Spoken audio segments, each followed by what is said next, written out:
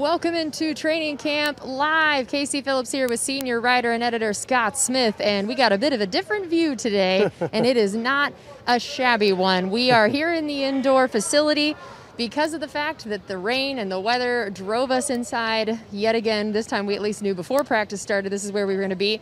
There was still a bit of a mad scramble by all of our production department. We're going to have a nice close-up view. What's up, Donnie? How's it going? Yeah, they put us perilously close to the biggest guys on the team. Yeah, just stand right by the giant people and have your back to them, and it's going to be just fine. So anybody at home, if we look like we're about to die, let us know. Yeah. But thanks to Brett Green, who is the video guy for the football side, because a lot of our production people aren't allowed in here because of COVID thing, so he jumped into action. We give him a producer credit for today, getting this set up at the very last minute before practice. This was a total team effort by everybody involved, so thanks to all of our production crew for working very hard to still get us a show, even though it was moved indoors at the last minute. So as always, we're going to be taking your Facebook questions in the final segment, so make sure you leave those underneath our live video on Facebook, and that's where you can get a chance to ask us some of those. And of course, right now we want to start with our Ticketmaster play of the day, and this is such a fun one. Check this out.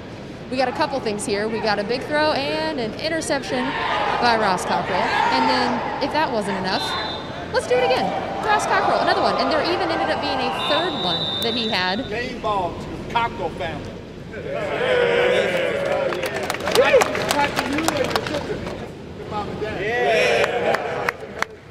And I love that. That is so cool that Bruce did that. And for people who don't know, it's because his sister had qualified for the Olympic final in the 400-meter hurdles that morning. Oh, we got Coach Bowles over here helping produce the show. I thought he was going to run the camera there for a second. So Ross Cockrell and his sister, we had 3 interceptions in an NFL practice, and we had qualifying for an Olympic final. Make sure you tune in to see how she does in that final. Yeah, that's like a dream come true for her. Ross called it the biggest race of her life, but now she's got an even bigger one because she's in the finals. And the whole team, or a lot of his teammates, were watching it with him, and the coaches, and it was apparently a very raucous scene, and everybody was cheering their butts off. It was a very close finish at the end. And so that was about half an hour before practice started.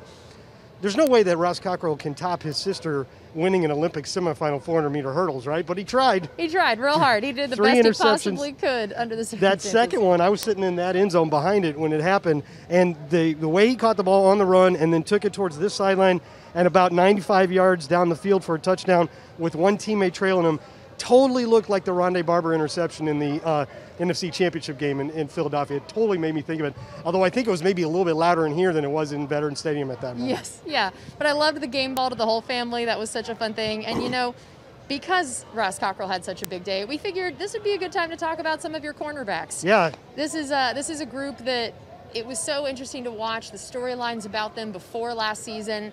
And we were very thankful that they got that chip on their shoulder by people ranking them last in the league as one of the groups out there, and it definitely got them extra motivated. So this cornerback group, here's the snap totals for the guys that played last year. Tell me what you notice about that and these guys that are returning. Well, the point here was to show you, who played last year and who's back. And of those 6 guys who took any snaps at cornerback, 5 of them are back, and Ryan Smith only took 2. So basically, everybody that they used last year is back, which is important to the other corners, which we'll look at in a minute. But a couple of things to mention here. Ross Cockrell's back, but right now he's playing safety. Mm-hmm. So in terms of competing right now for the young guys, that's one less guy for them to compete with at corner at the moment to take snaps away from them. A couple other guys on there. Sean Murphy-Bunting, he revealed during this camp that he played through a lot of minor injuries last year, maybe not so minor, but things that slowed him down a little bit. And that's what Coach Arians said. How can he be better? Stay away from those nagging injuries. And then Jamel Dean the other day was saying he needs to turn more of his PBUs into interceptions because apparently you don't get all-pro honors for PBUs. Yes, that's so true. All right, well, so that's an interesting point of what Jamel thinks he needs to improve on. What are the different things that either this unit as a whole could maybe work on, or each individual guy, the areas that you think they could still take that step forward? Because they are such a young group still. We've talked about all these other position groups, the fact that we've brought everybody back, and a lot of them are these veteran guys who are like, how much more are we going to ask of a Levante or a Mike Evans or somebody? But this is still a very young group. Well, you can always improve your communication. Obviously, that got better last year, and the secondary was playing quite a bit better at the end, making more turnovers. That's what they want, more turnovers. But as Jamel Dean pointed out, it's accurate to say that the way they finished the season gave them a lot of confidence. It was something to build on going into this season. But then he said, but you know what? We haven't been with each other for months. It's been a long time, so we really kind of have to start over. We can't just walk in here and think we're going to be right at that level again. So they're sort of, rebuilding that camaraderie and that chemistry and that good communication right now. And then the idea of the cornerback hopefuls. We've basically talked about this with each position group, and again, because we are returning so many people, we're not necessarily having a discussion this year of who's going to win that starting job, but we're talking about these roster spots, the depth, the backups. So tell us about some of these guys. Well, at the bottom there, Chris Wilcox just got taken off of the active PUP list, which is good. He didn't really, they eased him in. I don't think he even practiced yesterday, but he's eligible. And maybe we can find the cornerbacks at some point with that high camera and see if he's out there today. So he's just getting started. He's a little bit behind. But again, they really like his size and his speed. He could be an instant impact guy. Maybe he could be your one-for-one replacement for Ryan Smith. You saw Nate Brooks at the top of the list. I've talked about that a little bit. Haven't heard much in the last few days, but a couple days ago, there was a lot of talk about how he was making plays all the time. And then of all of those guys, the one with the most experience is Antonio Hamilton. He actually played in the Super Bowl against us, played every game for Kansas City last year, mostly on special teams, but that's the important thing for these guys. That's what they need to do first and foremost, is carve out a role in special teams. We talked about how few areas there were for us to improve when you've won a Super Bowl, and if you're going to bring in a new player, having it be from the next best team seems like a pretty wise decision there. There you go, yeah. Yeah, so if you had to bet, how many cornerbacks do you think we'll take, and what is it going to be that gets those last couple roster spots of those hopefuls? Will it be their cornerback ability? Will it be their special teams ability? What percent of each of those things? Well, let me start by saying, have you ever heard me say anything about cornerback depth? I think a few times I may have heard you mention something about that you have too much, right? You always have way too much. Right. No, it's really hard to cultivate and keep cornerback depth in the NFL. To find them, first of all, to keep them healthy throughout a full season. And you rarely make it through with three guys. I mean, we didn't last year. Ross Cockrell had to step in several times, as you saw on that one chart. There's Chris Wilcox right there. Doesn't have a helmet on, which leads me to believe he's still sort of easing into it and probably won't do a lot of drills today, but it's good to see him out here on the field moving around. Absolutely. Okay, well, we are going to check out our camp highlights from yesterday, so make sure you check those in. And again, this is your last chance to get some of those Facebook questions for us in. Leave that underneath our live video in the comment section. We'll get to those in the final segment, so let's check out the highlights from yesterday.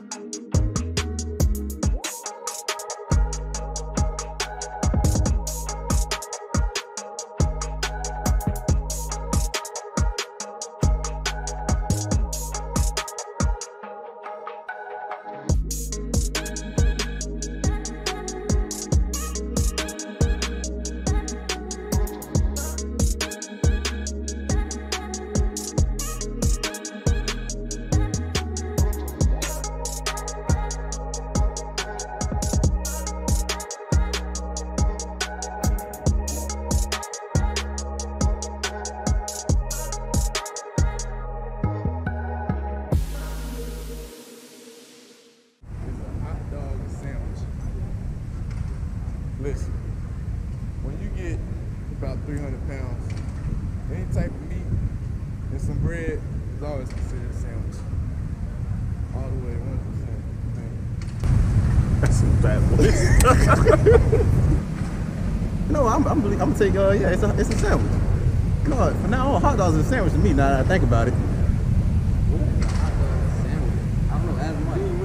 I said if you can't put cheese on it, it's not a sandwich. You can't put cheese on it. It's a hot dog, a sandwich. It's a hot dog. It's a hot dog without the bun. Welcome back into Training Camp Live. Casey Phillips here with senior writer and editor Scott Smith. And as always, we are going to bring you as many live look-ins to practice as we possibly can and give you that overhead look here. And we definitely have a different view today that we're right here in the middle of the indoor. We got everybody hanging out here with us, and we got the nice view of the big men right here behind us. So I know that you didn't quite get to finish that last thought before we had to cut to break. So go ahead and tell us where you're going with that. I was just setting it up again with how cornerback depth is hard to get, and I just don't think you're going to cut a corner that you think can play. So that will inform how many the Bucs keep. You know, if there's 6 guys and they think all of them can play in the NFL in the regular season, they're going to keep them. They're going to find a way. Now, you know, if he's maybe on the borderline a little bit and you don't think he'll get snapped up by another team, then you could maybe put him on the practice squad. But again, that's all going to come down to special teams, and it'll be a give and take between different positions. We talked yesterday about maybe keeping 5 inside linebackers when we only had 4 last year. If they do that, then it becomes a little bit harder to keep 6 corners and vice versa. And then we wanted to wish a very happy birthday to one Tom Brady, which we figured this is a perfect time to talk about some of our quarterbacks. Also, I do want to say it is also Rojo's birthday, and I was like, man, that's not fair. To have to share a birthday with the GOAT just feels very unfair. So we want to make sure we give plenty of a shout out to Rojo for his birthday as well. But yes, it is Tom Brady's birthday. But I think it seems like as a birthday gift, he's getting the vet day off. That's right. It seems like this has been a strategy that Coach has been deploying where when the next day is an off day, it's a good time to give you guys a vet day off because then you get a couple days back to back. So that's the situation. Tomorrow is their next off day. And he's 44 years young. 44. I don't really like hearing 44 referred to as old, but that's the NFL for you. It is so true. The way that people refer to age in sports versus normal life is very, very different. But well, yes, let's talk about the quarterback. Let's talk about him. Let's talk about him turning 44. Let's talk about Tom Brady and everything that we have seen from him last year, expectations for this year.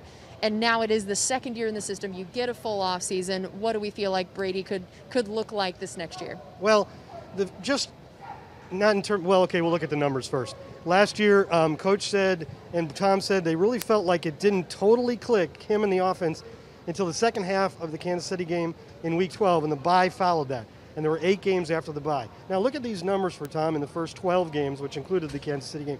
They're good. I mean, a 95.1 is a good passer rating. You know, 28 touchdowns, 11 interceptions. That's certainly an improvement over what we had the year before. But look at him in the last 8. Wow. 112.4 passer rating. 22-4 touchdown to interception ratio. Those are obviously superstar numbers, and we already knew he was a superstar. But those are unbeatable. Those are Patrick Mahomes type number, right? Yeah, that's incredible. So, if you conjecture that they have it now, that they've clicked, and everybody knows the playbook, he knows the playbook, and from the start of the season, could you project those numbers in the second column? You know, maybe it's a little much to say 112.4 passer rating, but it's been done before, so it's not out of the question. Between the regular season and the postseason last year, he threw 50 touchdown passes. Jeez. At the age of 43. Well, and now, if you're talking about the reasons to believe that it would be as good or better, you theoretically have O.J. Howard coming back. You have a Giovanni Bernard now. A full season of Antonio Brown? Yes, a full season with Antonio Brown, having him from day one and a whole off season with him. There's nothing that was lost that would indicate that any of those numbers would go down, and only other additions that are known typically as safety blankets, right? That it's, if you're talking about completions and your passer rating, you're having another incredible pass catching tight end, having a reliable pass catching third down running back. Those are things that are going to make your numbers even better. Yeah, and on paper, there's nothing you see that makes you think it won't be. Which is always when it's scary. You're like, wait a minute, this just feels too good to be true. Well, I will say one thing. Generally in the NFL, offense tends to be more consistent from year to year than defense. Teams that have a great defense one year sometimes have a little harder of a time maintaining that. Don't tell that to Monty Kiffin and that great Super Bowl era Buccaneers who would finish top 5 just about every year. But it's generally harder to keep your high rankings on defense. Offense tends to be more continuity, and then when you take a team like this with all the continuity in the world, there's obviously many reasons to be optimistic about that. Well then, and let's also talk about Kyle Trask. I know this is a guy that a lot of our fans are very interested in with the Florida ties, and anytime you draft a quarterback, that's going to get everybody interested and fired up. So tell me a little bit about Kyle Trask and what we expect of him, the type of quarterback he is, the role that he could have moving forward in here. What are the things you know about him? Yeah, the being from Florida thing definitely helps him when there's a crowd. Yes. When the last time we were outside, there was a lot of Kyle Trask. Right, yes. Anybody from the Gators that comes here is going to have an instant fan base already. I keep saying that I need to start yelling Blaine Gabbert's name a lot as a Mizzou alum, that, I just feel bad that he doesn't have the same, and I'll be like, JoJo! Yeah, exactly. We just need to start repping our own alma mater a lot more to try to compete with the Florida people. I don't think we got a shot. I don't think we do either. I don't think you and I are allowed enough by ourselves. But, the thing with Kyle Trask, okay, so the storyline since OTAs has been, how's his development? Well, we're taking it slow. We're taking it very deliberately. Coach would say, he's learning very deliberately. He's getting it all down, but we know there's no rush. So this is a deliberate process. That's fine, but when Kyle Trask actually talks, he acknowledges that, but also says, hey, that doesn't mean I'm wanting to go slower. I'm trying to be complacent here. I can't be complacent. So he can look at he could do the math and look at the numbers and see not a high chance he's going to get on the field this year, but that's not going to influence apparently the way that he approaches this. Okay, and then how about Blaine Gabbert and Ryan Griffin? What do we think in terms of how many quarterbacks we're keeping? Do we put anybody on the practice squad? We got 4 guys here and 3, those 2 middle guys have been here for a while now, and Bruce Arians speaks very highly of them. So what do we think it's going to look like, of Tom Brady aside, those other 3 guys, and what your hopes are for the development in the future? So, if you just watch practice, you obviously can't deny that Blaine Gabbert is ahead on the depth chart from Ryan Griffin, because when they took he gets the second team when they're doing 2-minute drills, for instance. Tom Brady leads the first one. Blaine always leads the second one. When they split the field in 2 for the first 3 days of camp, Blaine and Tom were on one side, Ryan Griffin and Kyle were on the other side. But there's 3 preseason games to go. Mm-hmm. And if coach says in the preseason that, hey, don't count Ryan Griffin out, this is still a competition, well, that's where the competition is going to have to be. And we've seen Ryan Griffin do very well in preseason games before. So don't count him out, but it's pretty clear from who's getting the reps, who's number 2. So if you project from that, Tom Brady is your starter, Blaine Gabbert's probably your number 2, and I don't think there's any chance that you cut a second-round draft pick and try to put him on the practice squad. So Kyle Trask is your number 3 probably, and not really earmarked to play this year, but potentially your quarterback of the future.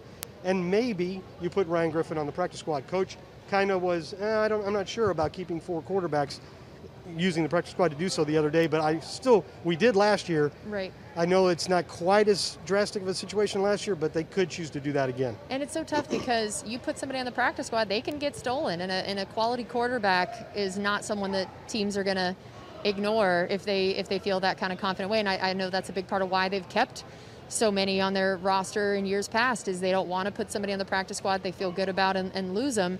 So that's always a scary thing. It's easy to just say, oh, just put somebody on the practice squad, but that doesn't always mean much. It happened towards the end of the year with Sam Rosen. We kept Sam Rosen almost the entire year on the practice squad, probably with the idea of maybe this guy could be a quarterback of the future.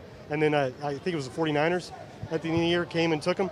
And that's so we brought in another quarterback after that, Stanton, I think. Yes, right? yeah. So, the thing about Ryan Griffin and somebody grabbing him, yes, he's a quarterback that's been around a while, but he has hardly any regular season tape, so it's a little bit tough for teams to evaluate him. Yeah, that's true. All right, well, we have one more segment coming up that is going to be getting to your Facebook questions for us, so leave them in the comments section underneath our live video. And for now, we're going to meet one of those rookies that we talked about earlier in the show, Chris Wilcox.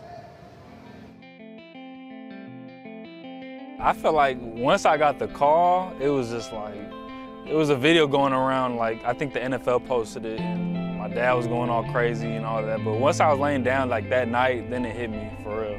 Just like, I just let it all soak in, but no, yeah, that night for sure.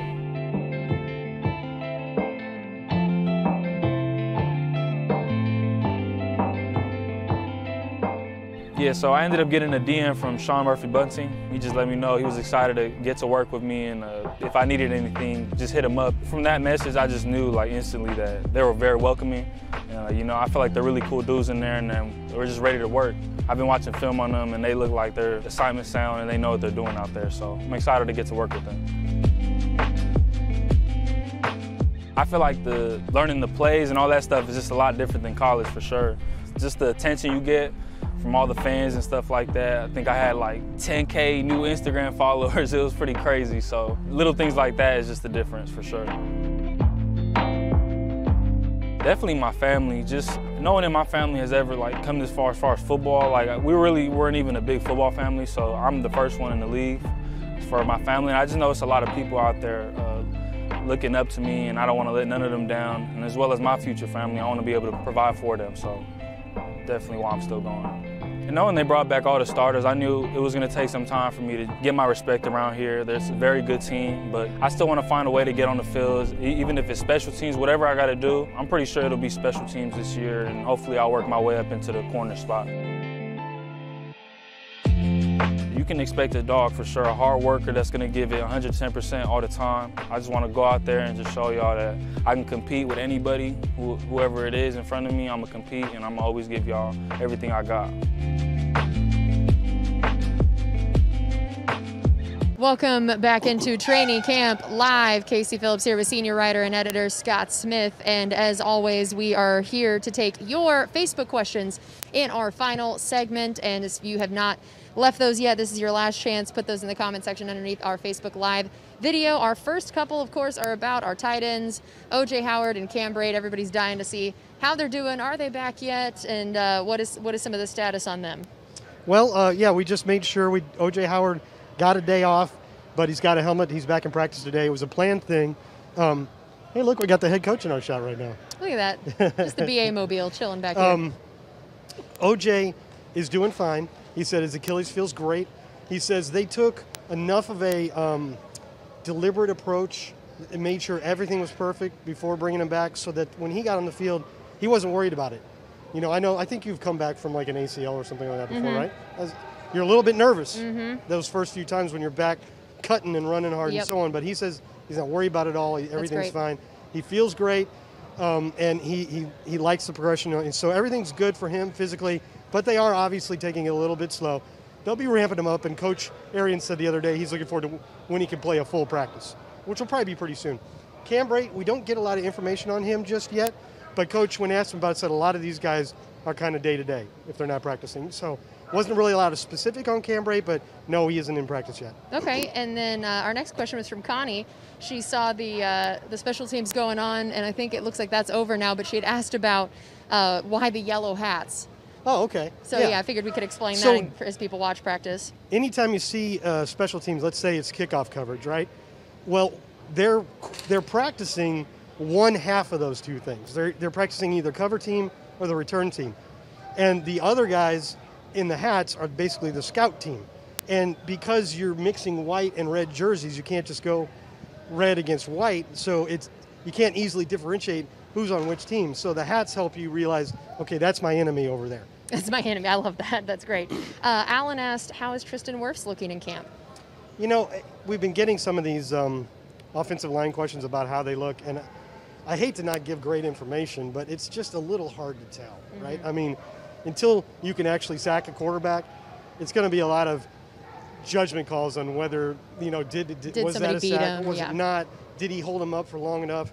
I mean, there's no reason to think Tristan Wirfs is looking anything other than great. Yep. Yeah. Really, the only thing we've heard is that Joe Tryon has given him and Donovan Smith everything they can ask for. Right, yes. But that's probably good news. That is great news. Bear asked, he said, the other day Scott mentioned that he looks up so many stats that he forgets a bunch. What sources does he use to look up and sort stats? There's a lot of them. We have access to a couple stat services that the NFL provides. You can find some of it on Pro Football Reference is a site that I use, and they have actually now it's a subscription part of it called StatHead that you can do a lot of really interesting searches on. We have a new stat service this year, True Media, that I haven't really dived into yet, but there's obviously a lot there in the database. So there's a lot of different sources, but some of them that are provided by the league, some of them that we purchased the service, and some of them that anybody could find online. Sometimes you have to combine a couple different sources to find what you need. And like the other day, I was trying to answer a question for a mailbag about how many pass interference penalties Mike Evans draws compared to other receivers. And I ended up finding that on Football Outsiders, which is another great site, but this part that I found it on, you have to have a subscription to. So it's not necessarily easy for me to tell you where to go if you don't have these subscriptions. But by the way, since I brought it up, over the last 2 years, Mike Evans has drawn 17 defensive pass interference penalties, by far the most in the league. Wow. For like 350 yards. So that's hidden yards that he's also given the team above and beyond what he I wish that counted for your stats. A lot of people have said that before. Yeah, I wish that counted. That would be great because you deserve that. You know that is the idea that you could have gotten all those yards if not for that. So I do feel like that should count in some way. Alan had asked, how is the D-line rotation looking? Well, it's looking deep to me now. I'll take him by saying D-line to mean what we've defined it as. And so we're not talking about the outside linebackers. Right. We're talking about Ndamukong Suh and all those guys. Mm-hmm. And we were actually sitting in that end zone yesterday right in front of the drill where those guys were doing their individual drill.